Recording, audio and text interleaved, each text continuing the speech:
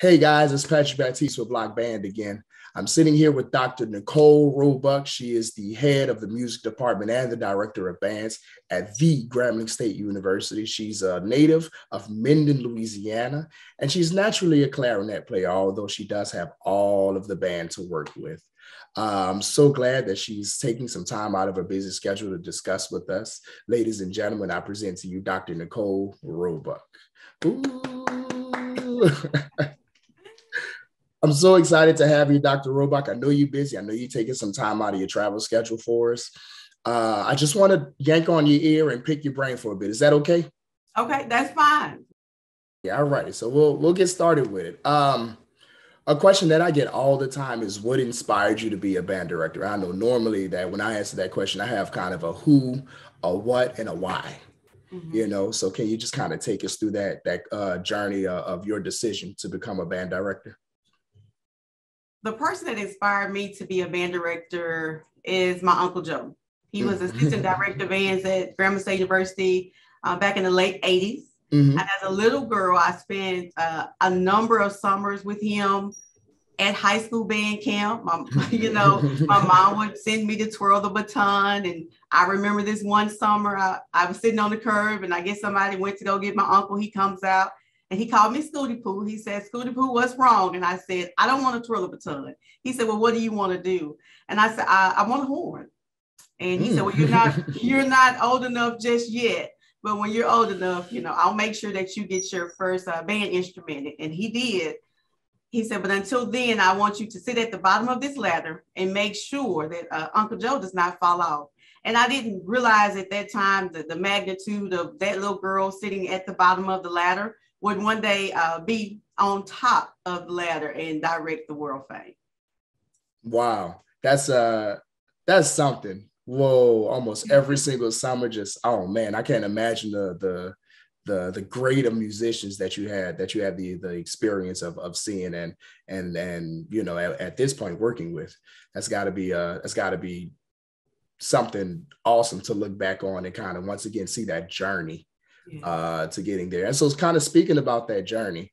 Have you worked with other grade levels? Have you worked on the elementary, the high school level? And if so, what are some of the things, what are kind of those main points that you've taken from those teaching experience into the position that you hold now?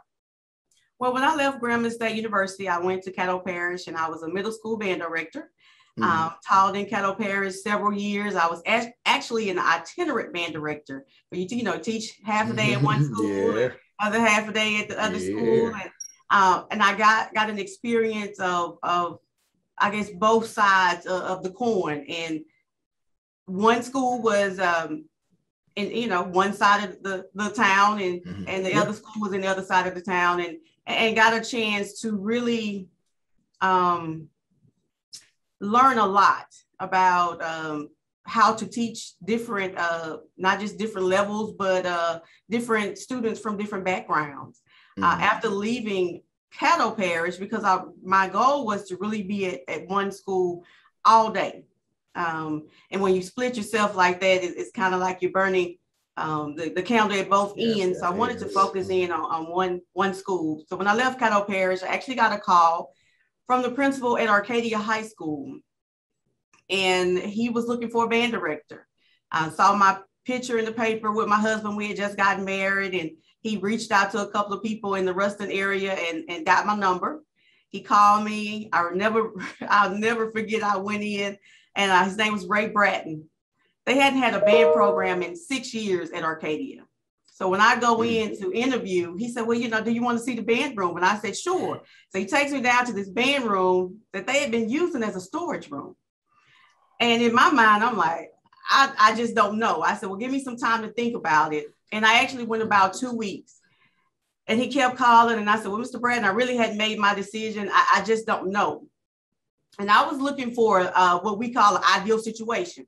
Band program already set up, instruments, the band room, all with the bells and whistles. And I remember my husband telling me, you say you want to be a band director, right? I said, yes. He said, here's your chance.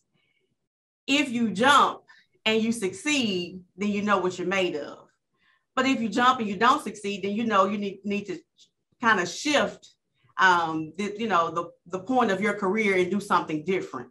So I was so glad that I took that leap of faith, went into Arcadia High School. I was able to build a program. I actually taught 5th through 12th grade when I was there. It was my own feeder. Got a chance to learn how to, purchase instruments. So I tell my music educators now, you have to learn how to purchase instruments, put things out on bid, design uniforms. And I'll insert that same uniform I designed, which lets me know the quality of work from that company. My son is in the band at that same high school now. And I'll never forget, several years ago, they were fitting for uniforms. And I just had a surreal moment just to see him in that uniform where I designed it. And at the time I was pregnant with him. And now he's wearing the uniform at that same high school. So those were some of my experiences. I was able to, get that group up and going. I tell everybody, when you start from the ground level and you learn how to construct a program, it teaches you a lot about yourself as an educator. You learn from your triumphs, you learn from your failures. And in the end, made me a better music educator. We were able to go to different large ensemble festivals. We went to Texas, we went to Georgia. Those were my experiences, and I'll never ever forget that group that I had at Arcadia High School. They made me and molded me into the educator, the beginning of the educator that I am today. So I owe a lot to that group. Wow, and I can definitely understand, especially when you start them off so young and you're with them for so much time, you definitely have that connection, and it's to see them go forward. And grow as not only as musicians, but as just as people, as humans, And I'll have to say this, a lot of those students, when they left Arcadia, they came to Grambling and marched in the band under me at Grambling as an assistant. So it was just like, reliving it all over again, and to watch them come to Grambling, march in the band, graduate, and now be successful in their lives. It's awesome. I tell people there's some things in life that money can't buy, and to see a student grow and to know that you had a hand in making them the person that they are, money can't buy that. I agree with you on that. I definitely agree with you. Speaking of those students, I have to point this out. You're a band director. You're a collegiate band director. And you work in a male dominated field. What advice would you give to those young lady musicians who are considering a career as a band director or a music educator? I get that question a lot about, being a female band director, and I always answer it the same way. I'm a band director first, and I just happen to be a female. Yeah. And a leader is a leader, whether you male or female. And with any person that's in this field, the best piece of advice that I could give would just be competent and confident. That's the best piece of advice I could give. Short and sweet. I love it. I love it. Well, you kind of hit my next question. I wanted to ask, what would you just give to band directors, those younger band directors? I know I'm not so young. But me included, those band directors on the high school, on the middle school level that are tasked with creating that next generations of musicians that you'll receive. What advice would you give them? Well, advice I would give to them, when I teach my music educators now, I teach class Foundations of Music Education, and so we do a lot of dialogue in that class about how to be the best music educator that you can possibly be. And I tell my students often, don't be afraid to ask questions. Don't be afraid to get help. A lot of times as a beginning band director, we go in that classroom and we close the door and we think we can do it all, but nobody gets there alone. Nobody gets to the top of the pinnacle of what you want your program to sound like or look like. You don't get there alone. And so you have to reach out to individuals who have that wisdom and that knowledge. And I just remember as a beginning band director, reaching out to, band directors who taught me, who influenced me, things that I was stuck on. And it doesn't make you less than. it makes you more than, because you are big enough to say, I don't quite understand this. Let me get some help. And so once you get that help, then that's something, you know, I say you put in that in your bag of tricks, and now you have it. You know how to pull it out when you need it.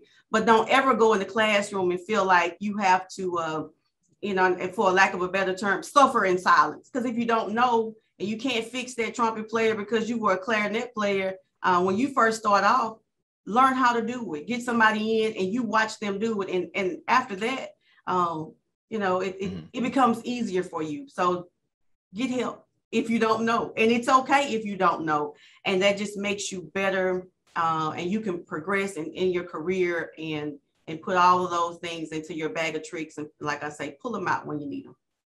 Yes, ma'am. Will do.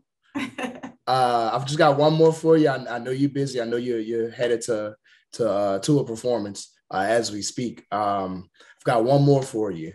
You know, once again, I mean, you like you said, you kind of sit at the pinnacle of a band program, a collegiate band. How do you, as a director, keep your competitive edge as you lead your program? To keep my competitive edge, there are several things that I do. I would say you always assess at the end of the season where you are. Mm-hmm. You know, the good, the bad, the not, you know, I hate to say the ugly, mm-hmm. but the not so good. And that makes you better for the next year, because every season brings about a different set of challenges. You know, you have a different group of kids. And so you approach each season depending on the group that you have. People oftentimes they say, well, you know, hey, I want to, you know, you guys played this last year. Can you play it again? And I am a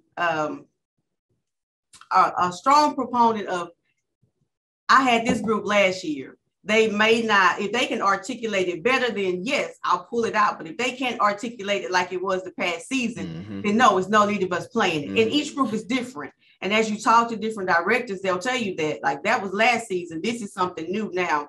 But to keep my competitive edge, you just have to have tunnel vision. You have to stay focused. And you have to make sure that when things come, you know, where it's positive comments, you take them, but you don't live there. You know, they always say the rich people, you know, they don't sleep. So if you're going to be the best band director that you can be, sometimes you have to go with a lack of sleep, because you're always fine tuning your program and how it could be better. And so my thing is, I get with my team. I don't ever say it's all about me, because it's not. I have an excellent team of directors. I call them the power team, that, you know, we're all here. We've all had programs. Everybody has a creative side. So we come together, we bring our creative juices together, and we say, hey, how can we make the world fame better than it was last season? So, you know, that's just what I do. You involve your team, you keep them involved, tunnel vision, and staying focused, and that's how I keep my competitive edge. All right, words spoken from a professional, from a master of our craft. Thank you so much, Dr. Roebuck, for once again just taking some time out of your busy schedule. I hope I didn't hold you up with anything. I want to talk some more. And I know your time is limited, so we'll definitely hopefully set a date for that. Ladies and gentlemen, thank you so much for tuning in to what we've got going on. Heck, I just have to edify you one more time. Ladies and gentlemen, Dr. Nikole Roebuck. Woo! Thank you so much. We'll talk soon. Okay. All right. Thank you so much.